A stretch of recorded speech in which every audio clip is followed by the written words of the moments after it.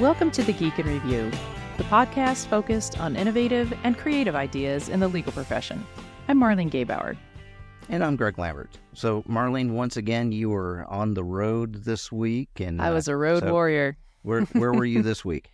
I was in Washington, D.C. last week, and actually before that, I was in Lubbock, Texas for family weekend, and literally just came home from Lubbock and took off for Washington. So literally in 24 hours, I'm in West Texas, I'm in Houston, and then I'm in Washington, D.C.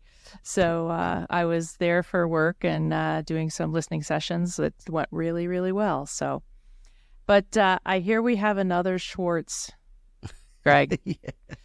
Yes, apparently this time in Los Angeles, we had an attorney, or at least an attorney related to a firm that had to explain why there was a brief submitted to the court that had multiple made-up citations, and their excuse was, sorry, didn't check it. So yeah.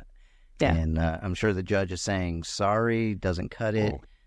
He fined them $999. $1 short of having to report it to the state bar.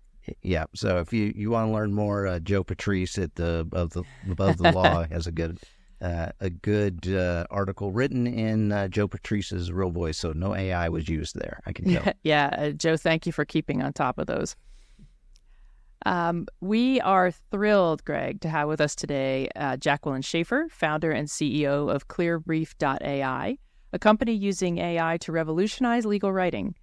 Jacqueline is an award-winning entrepreneur and a former litigator who saw firsthand the need for AI-powered tools to improve the accuracy and efficiency of brief writing. Yeah, since founding ClearBrief in 2020, the company has quickly become an industry leader, winning accolades like the 2023 Litigation Technology Product of the Year. So, Jackie, welcome to the Geek in Review. It's good to have you here. Thank you so much. It's such an honor to be here. So, Jackie, you have a really impressive background as a litigator before making the leap to starting ClearBrief AI. So, let me ask you, what originally inspired you to take your career in this new direction and start a company focused on AI to enhance legal writing? And was there a particular moment or pain point in your own experience with brief writing that made you realize that, man, I really need to create this kind of technology because I hate this piece? Yeah, it's funny. I'm not one of those entrepreneurs who is like, I hate practicing law. I truly love the law. I started out my career at Paul Weiss in New York as a litigator. I spent most of my career in government. Actually worked in Alaska and Washington State, where I live now in Seattle, as an assistant attorney general. So I had the chance to, regularly brief and argue cases before, the state appellate courts, many times before the Alaska Supreme Court, really just fun opportunities. But there was over and over that super stressful scramble that always happens, right? Like where I love the strategy and I love the all of the thought that goes into writing the brief and synthesizing your arguments and the evidence. And then there's just kind of like a nightmare before you get things filed where you have all these little details that the scramble. The scramble. It's just like a terrible scramble. And it all actually sort of related back to the citations was one kind of insight that I had, where not only are you cite checking and, checking everything over around the law, the facts, you also have to do any exhibits. You have to do the table of authorities. You have to sometimes, do hyperlinks, which is becoming now more and more common. So that was a big kind of insight I had about the problem. But I had a really formative experience, actually, before I started the company.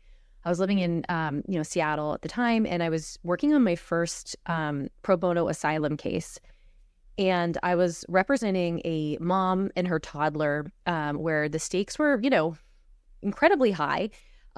Basically, if we lost, they would be sent back to Honduras and likely murdered. So that was terrifying to walk into that final hearing. You get sort of like one shot. And I'd written a massive brief, like a 50-page brief. And I, was trying to weave together the evidence that we had. But from the moment that we walked in, the judge was extremely grumpy. And just, actually the first thing he said was, "You're pregnant," to my client. And just, it was just not a good vibe. And so as the lawyer, you're just like, oh no, we're going to lose. He hates us kind of thing. But there was a moment during the hearing where, I pointed him to one of the pieces of evidence that I had written about in the brief, which was like a declaration by medical professional. And he read the evidence, he read that declaration, and he changed his mind. And he believed my client. And we won. And he granted them asylum. And so that was just like an amazing moment, and something that I'd seen many times and experienced of how the evidence can really, that is what makes the difference. You can, it's not about my advocacy. It's about putting the evidence in front of that judge and letting it speak for itself. And so that is at the heart of actually what ClearBrief does, is that it keeps the evidence visible while during the writing process, during the editing, during the filing. And you can actually, file a fully hyperlinked document that you read it side by side. We call it like a ClearBrief because you can read, the PDF of your pleading, and every single source is clickable and visible. So that is accomplished with AI. But that was the driving force behind starting the company. I'm glad that you changed the judge's mind on that one, and that was an experience that led you to develop the company. ClearBrief uses AI to analyze legal documents and provide suggested evidence and citations to support legal arguments. Can you explain more about this technology and its key capabilities? Yeah, absolutely. So one of the things that we all start with when we're working on any kind of legal writing, so it's not just briefs, it's, motions, memos, even outlines. And I'll talk about one of our new generative AI features in a second that is for developing a chronology. But basically, you have a mess of evidence, and it is your mission to take this giant jumble of, there's all sorts of different types of documents. There's emails, there's, depending if it's a real estate case, lease agreements, there might be transcripts, depositions, expert testimony. And you have to weave it together into something coherent and credible. So with ClearBrief, it's a Microsoft Word add-in. So that was one of my other insights in building AI, which it's funny because like a couple of years ago in 2020, people thought that was kind of like dinky, like, oh, something that sits beside you in Word. And, and now it's like everyone's trying to build their technology as a Word add-in. But, as litigators, we are in Word. That's the one piece of technology we like really know how to use. So you click a button and it splits the screen in Word. And then you drag in all of your sources, and we have different integrations. So it's easy to bring those, right in from your case management system for your e-discovery. And then you can just write and use our add fact cite button, which was something I thought of when I was an associate, honestly, where how like the partner would be editing a draft and just put like a bunch of additional stuff in the brief, and you're like, where did you get this? I don't think this is true. I don't know if this exists. So you can select any text in your Word document and you click the add fact cite button, and ClearBrief's AI will suggest you pages from across all of those different documents that could best support what you've written. So it's kind of spoon feeding you the evidence. And by the way, you could also drag in your opponent's brief. ClearBrief converts that into a Word doc, and then you can use those same features to find contradictory evidence to what they might have included, the one favorable quote from that deposition. The AI will find you all the other places in the depositions that talk about that concept. And then you can insert a hyperlink to that page of where that was found. And so it stays with you, and anyone else who's editing this, or if the partner is looking at this draft, I have this imaginary partner still like haunting me. Sounds like what I'm telling this, but that is really a big part of, I think, how we're also meeting the moment of where law firms are in terms of AI, that the number one commandment of any law firm that is, starting to use AI is you have to review the output. You have to review everything. You have to check over every single thing. And just like that, horror story you just told at the beginning of the podcast about the attorney, the latest attorney who just put something that an AI had generated into his brief, the partners want to be sure that they can see all of the sources and, just verify that you didn't hallucinate something. One more aspect of ClearBrief that is really taking off.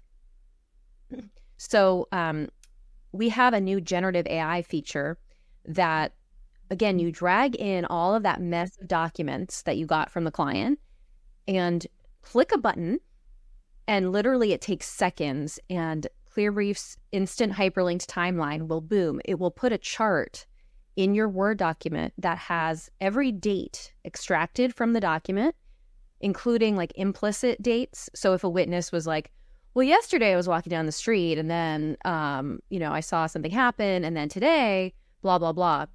It will put those dates in from yesterday and today into your timeline. It will include a description that the AI generates of what happened that comes directly from your documents. So it's not hallucinated. But then, this is the important part, it has that hyperlinked citation in the right-hand column so that you can verify where it got that date, where it got that summary, but it's done for you. We had a user tell us like last week, he was like, this saved me an entire day's work. I can't believe, like, this is amazing. And often it's like that non-billable type work where you're not going to bill for all those hours you spent sort of tracking down, the dates and the documents. And you're going to bill for that, high level analysis that you do of that information. Talk to us a little bit more about the chronology, and I'll go ahead and since you got into the hallucinations, how is it that you can use the generative AI to pull that out and use that amount of creativity, but then but also not hallucinate at the same time? Because I think that's one of the biggest fears that most firms have is, they love the idea of the creativity, but there's certain things they don't want it to be creative on. So how do you strike that balance? Yeah, that's a great question. So I think at this point, a lot of lawyers have probably played around with like GPT-3, right? Like the free version of ChatGPT that's like available online, where you could ask it to, write me a brief opening, facts section about a car accident in the style of Taylor Swift, or like, you can have it kind of do these different, spit out different types of writing. I'd like to see that. It would be quite entertaining. The problem is that it is drawing on, information from the internet. It's kind of drawing on patterns of language to just sort of make up something that sounds like it will meet those, parameters that you've set. It doesn't have a, finite sandbox of data. It's pulling from like anything ever written on the internet. So it could be, something that you could over a few drafts keep editing and editing to get it closer to reflect the reality of your secure, confidential, record in the case. But that's a lot of work, and it's probably more work than just doing it yourself at that point. So with ClearBrief, though, you have a sandbox. So by uploading your, those discovery documents, that only information in the record can be, provided to the court, right? So our AI is trained to just stick within those boundaries. We're still using the power of the large language models that, weave together language in a way that sounds better than, maybe your average first year associate. So we're using the great things about generative AI and the power of its ability to write fluidly, but we're limiting it to just the information that the court can actually consider. And I think one other related point is just that it's not easy to build a company that can, that lawyers can trust with their data. So when ChatGPT first came out, there were all these different apps that were like, lawyers, just put your data in here and do this and that. And there were very questionable, security parameters. And we have built ClearBrief really from day one. We're SOC 2 Type 2 certified, which means we meet the strictest security, confidentiality requirements in the industry. And we're audited on all of that by a third party. So that's why we are used by hundreds of law firms across the country, including big law, including courts and government agencies. And now we're actually starting to be used by major law firms in Europe as well, which is really cool. But they also have extremely stringent requirements. So it's, you can definitely harness the power of your documents, but you have to make sure that the product that you use is designed to safely handle them in the way that lawyers need data to be treated. Okay. Well, you announced recently that ClearBrief has integrations with Relativity and iManage. So why are integrations important, and what other platforms are you planning on integrating with? Yeah. So integrations were something that were really driven by our customers asking us for them. So we started actually with Clio. So and I'm super proud we won Best New App in 2022 for our integration that we built with Clio, because we started out by serving solo and small firms, and we still, they're, a really important customer group for us. So then we started working with larger firms, iManage, NetDocs, Relativity. Those are, for e-discovery, and those are the systems that they tend to use. So we built those integrations as well. And what's cool is that, it's actually not something that any company can just get an integration going. It is a partnership where those companies have to trust the company. So it took a while to build our, credibility as a small, scrappy startup to get those partnerships. So I'm really proud of that.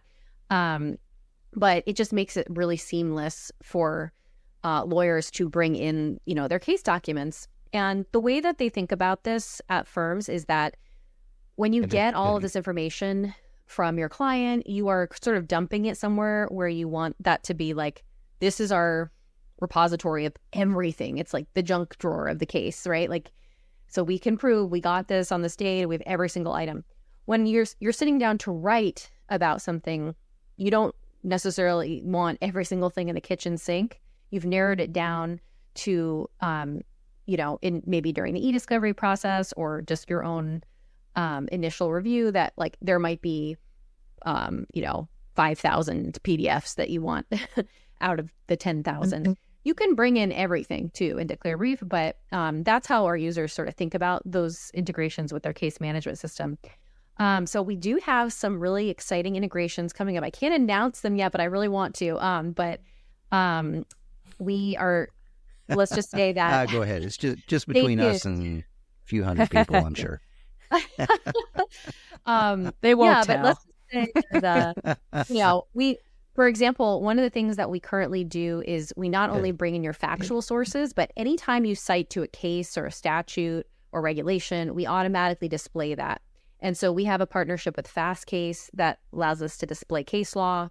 You don't have to log in to any of these tools to Fastcase or anything like that. It just displays it automatically. So we're bringing in even more, legal content. So that's one of our upcoming integrations that hopefully I can announce soon. Yeah. And is that even if you don't have a license for Fastcase? Correct. You still get the access? Yeah, it'll just pop right up. So that's one of the also really popular things people do with our tool is when you get a brief from opposing counsel, drag it in, ClearBrief does its, AI analysis, and any citation that they've referenced, it will just display the law. So you can read their brief at the same time as you read the case or the statute. And I love that because I always had this moment of panic when I get opposing counsel's writing where you're like, oh my God, their case is airtight. Like, we're going to lose. Everything is like, oh my God, they've laid it out so well. And then you go and read what they've cited are like, oh no, they just made that up. The case does not say that. Like, oh, wait a minute. The documents have nothing to do with what they're arguing. Like, so the quicker you can get to that moment of relief of like checking the sources, that's, it's helping with our clients' anxiety as well. So I'm curious. I mean, given the fact that this is, sort of new technology, it impacts workflow, it may, it impacts the way lawyers do their work. How receptive have law firms been to adopting, AI writing tools like ClearBrief? And, what are the challenges that you're seeing as regarding adoption that you're working to overcome?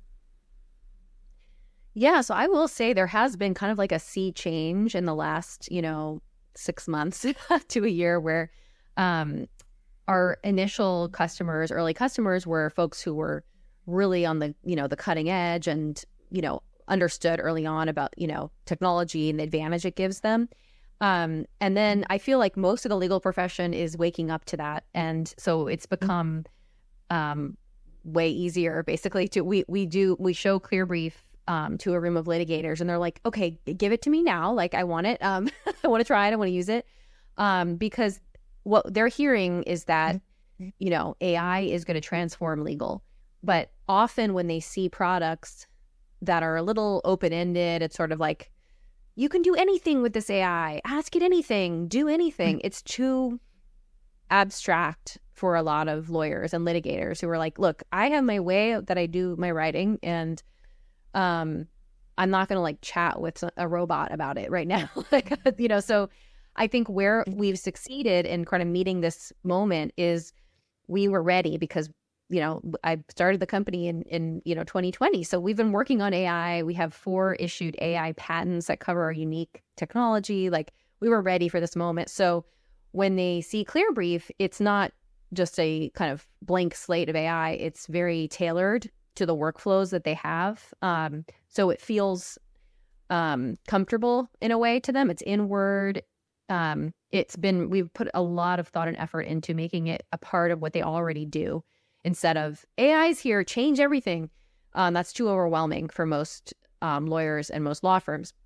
Now, I do see sometimes a bit of a gap between, especially at bigger firms, what the leadership of the firm maybe wants versus the people who are in the trenches. So I do see, the newer associates, the paralegals.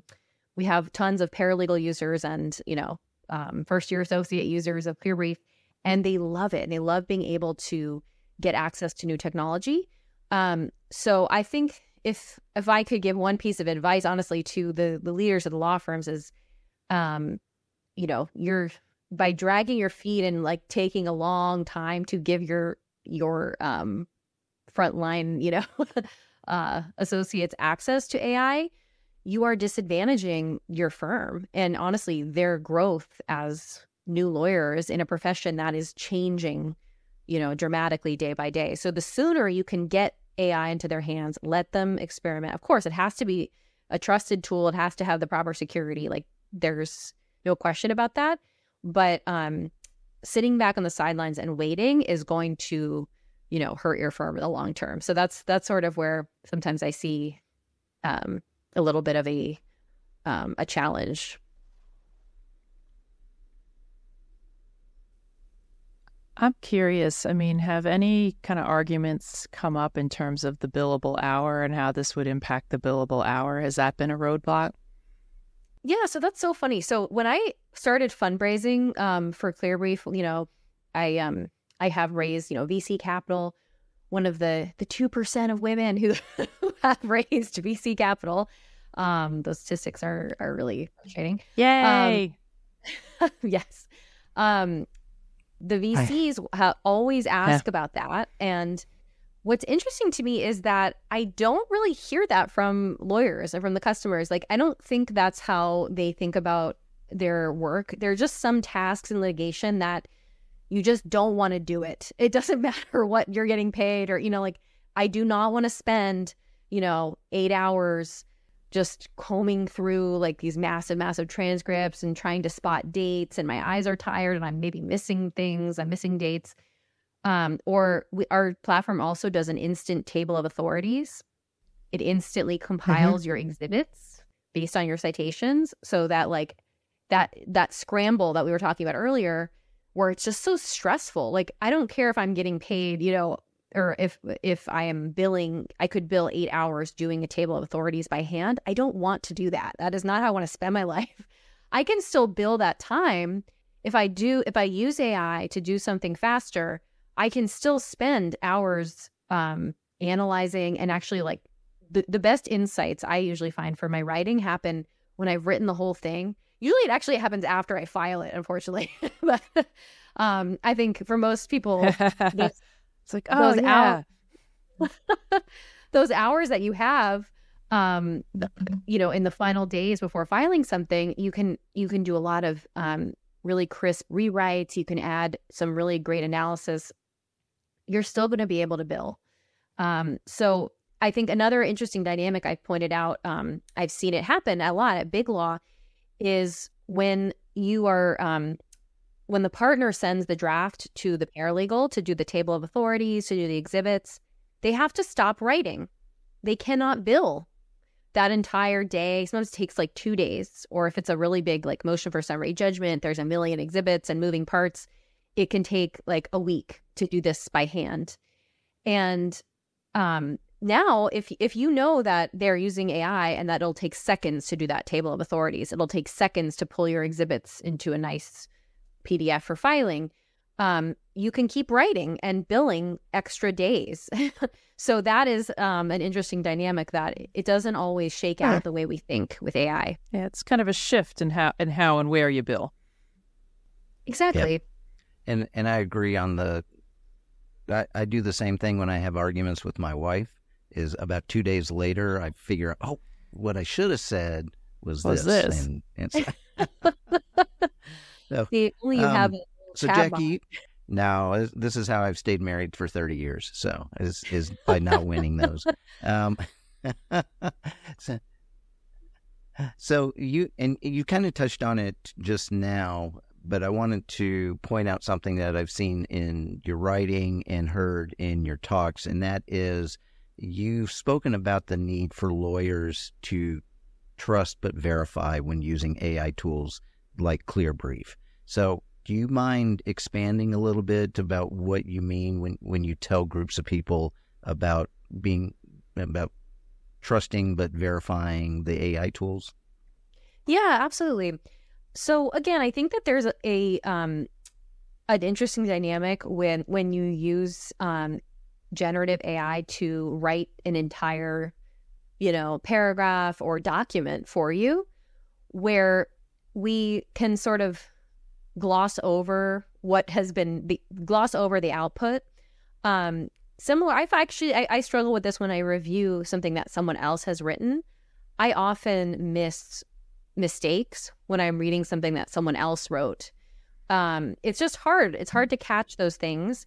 And so that is the point of why we have citations in our legal documents, is so that we don't, believe anything that's put in a legal document unless we can check the source, scrutinize that source, validate it.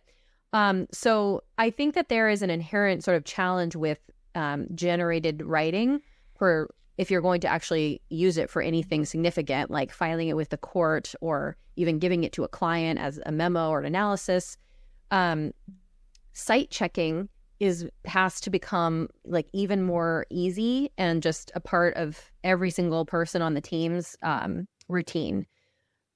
Because at any stage of the process, somebody might be using, generative AI and inserting something into the document, and then you could wind up, horribly embarrassed and above the law, right? Like you don't want that to happen.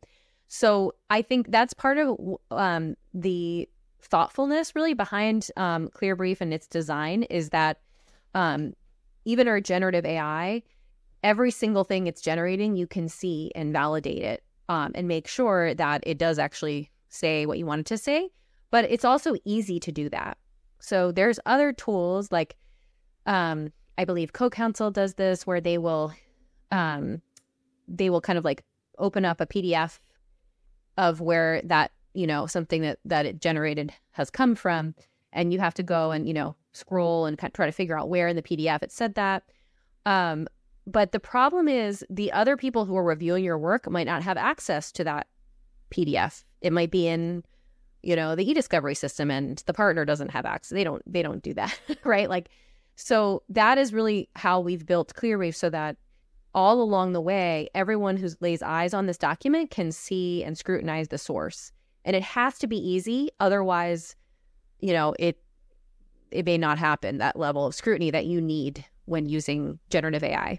So we've talked a little bit about ClearBrief's extensive capabilities. What other pain points in legal writing are you looking to solve with AI right now? What's on the horizon?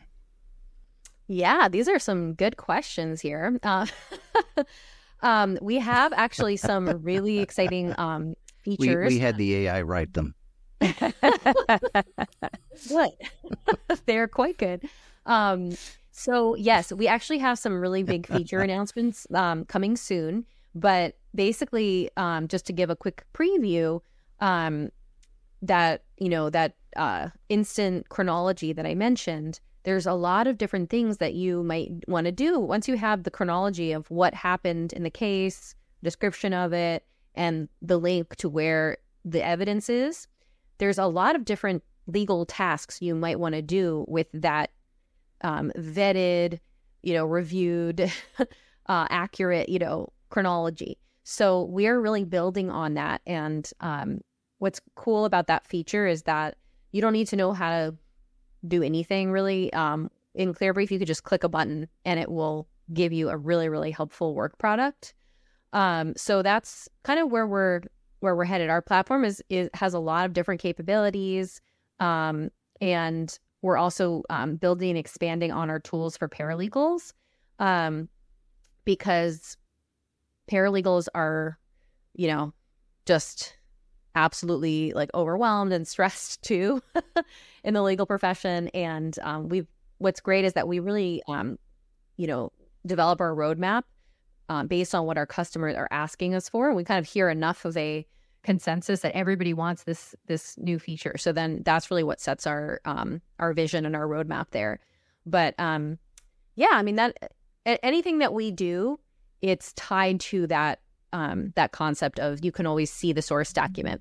So also one thing to note is like right now our customers are mostly litigators, but we do actually have trust and estates folks who use ClearBrief because of our hyperlinking, our instant hyperlinks, so that you could drag in all of your documents, let's say your different trusts or things that you've prepared over time for a client, and make like an organized, clickable, secure chart for them where they could download them themselves. So we're trying to, think about how we can also better serve those, the corporate side of the firms that we work with.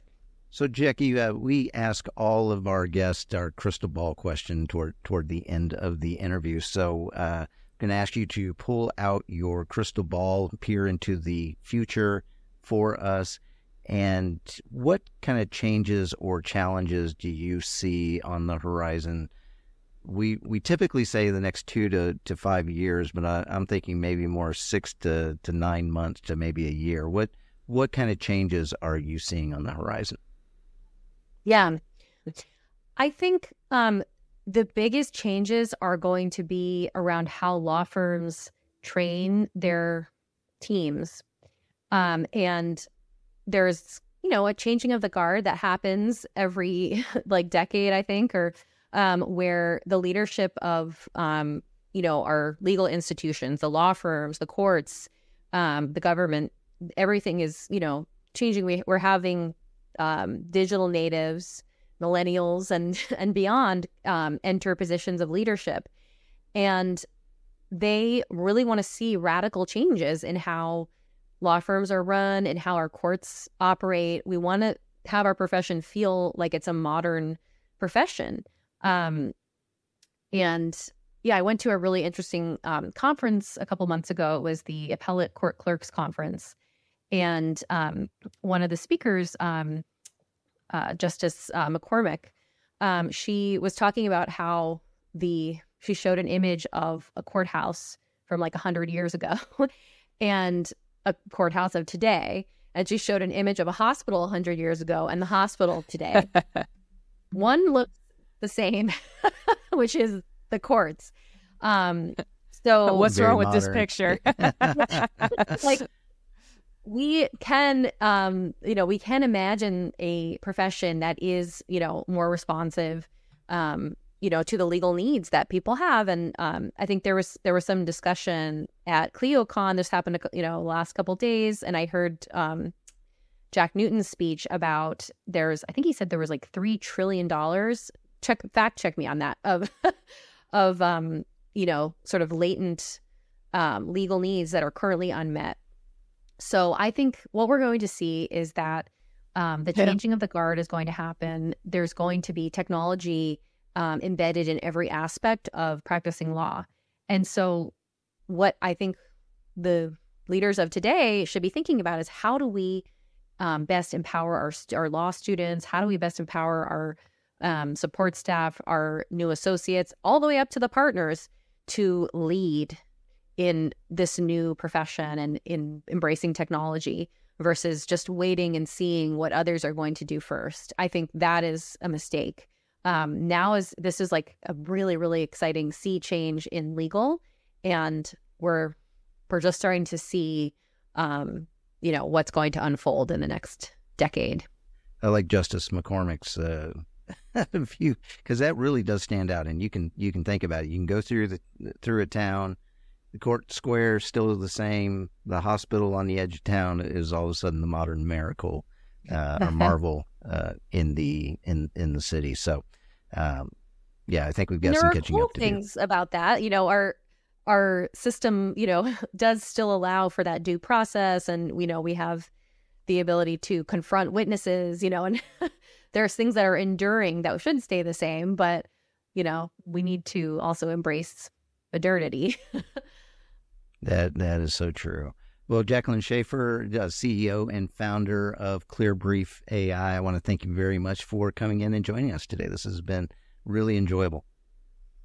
Thank you so much for having me. Great, thoughtful questions. And, thanks for, exploring technology and legal products for your audience. And thank you to all of you, our audience, for taking the time to listen to the Geek and Review podcast. If you enjoy the show, share it with a colleague. We'd love to hear from you, so reach out to us on social media. I can be found on LinkedIn at Gebauer M, on Twitter. Oh, let me do that again. I can be found on LinkedIn at Gebauer M on Twitter and at mgebauer66 on Threads. Commas matter in the law. Commas and matter. Podcasting. And I can be reached on LinkedIn and at Lambert on Twitter and Lambert Pod on Threads. So, Jacqueline, if somebody wanted to learn more and reach out, where's the best place to find you online? Well, they can actually just always email me at jackies@clearbrief.ai to get a demo of ClearBrief or check it out. You can also just go to the Microsoft store, and you'll find ClearBrief in the Microsoft App Source store. You can start using it and playing around with it today. And also I'm on LinkedIn and Twitter. And I post most often on LinkedIn. So just look. How did our research not find out about the Microsoft store thing, Marlene? Yeah, how did we not? I don't know. No. Yeah, Research that's one of the best ways. They just go right in and start. We make it easy for people to just try it out and start using it today. Very cool. That is cool. And as always, the music you hear on the show is from Jerry David DeSica. Thank you, Jerry. Thanks, Jerry. All right, Marlene, I will talk to you later. Okay, bye-bye. Bye.